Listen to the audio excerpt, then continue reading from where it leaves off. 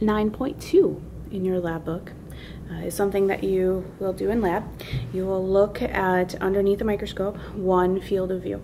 All right, so what we're going to look at is actually an onion root. All right, so the root of an onion, which theoretically is going through mitosis very quickly, as it is going to be replicating cells so they can grow, right? That's the whole point, is growth, really, when we're talking about mitosis.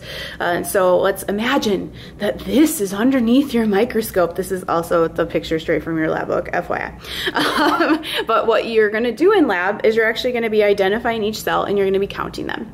You are going to be counting a lot of cells as an individual, and then we're going to pool them as an entire class, where your whole class will probably be counting thousands of cells. And remember, more data means better data, hopefully, right? Less error. Less right? error, yes. Less likely to bias your sample. Right. So as we look at this, right, you can see, similar to the pictures that are actually on the page next to this in your lab book, you can actually see what's going on in the nucleus in quite a few of these. Right. So there are a lot of them in this picture that look kind of like this. Right. This is a cell that's really looks like it's doing nothing. Right, which is identified as an interphase cell. Now remember, interphase really isn't doing nothing, right? It's really very, very busy. It's just the nucleus looks boring, so it's often been referred to as the resting phase, which is a joke. That cell is so busy right now. Very busy. But once it goes through and enters into mitosis, right, the cells duplicate their DNA during interphase, which is also not visible underneath the microscope. It's not really visible until we enter prophase. So in prophase, you can start to see the nuclear envelope disappear and the chromosomes start to condense. Right, so I think like this one here, I'm going to argue, is in an early stage of prophase, right? It's starting to see the bundling of the chromosomes. Nuclear envelope is still there. And then it kind of progresses, right? It progresses into could be a late stage prophase, yep, early pro-metaphase. And then this, I would argue, is definitely in pro-metaphase, where the nuclear envelope is totally gone. The chromosomes are condensed up on each other, and they're kind of arranging like blobs in the center of the cell. What is very obvious to me is that when the cells really line up their chromosomes right in the middle of that metaphase plate for metaphase. So during metaphase, the chromosomes line up in the center. Remember, something not visible here is the centrosomes and the spindle fibers. Those are, with our microscopes, we can't see that. That would need a much better microscope than CLC gives me. So metaphase, lining up in the middle. Then what you can also really physically see during anaphase is that the chromosomes then pull apart. So remember, the sister chromatids separate from each other, and then you have single chromosomes that would be on either side of the cell. So during anaphase, that's when we have a separation. Now the other thing that will happen, which is not in this picture, so I'm gonna do this here. Telophase is going to represent the actual beginning to form of two nuclei on either side of, in the onion, a cell plate. So you can physically see the cell plate form here. Remember, the cell plate is kind of the beginning of what will be two cell walls that'll form to separate these two cells. In animals, you will not see that, right? Animals don't have a cell plate. They will go through a cleavage furrow.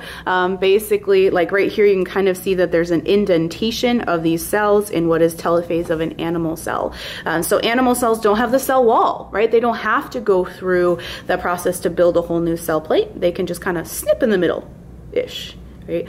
So in class, all right, again, you would be counting all of these cells and then sharing with your group and adding the whole classes together and then figuring out approximately how long it takes to go through mitosis. So one of the generalizations we make is that in most eukaryotes, the cell cycle of mitosis takes about 24 hours.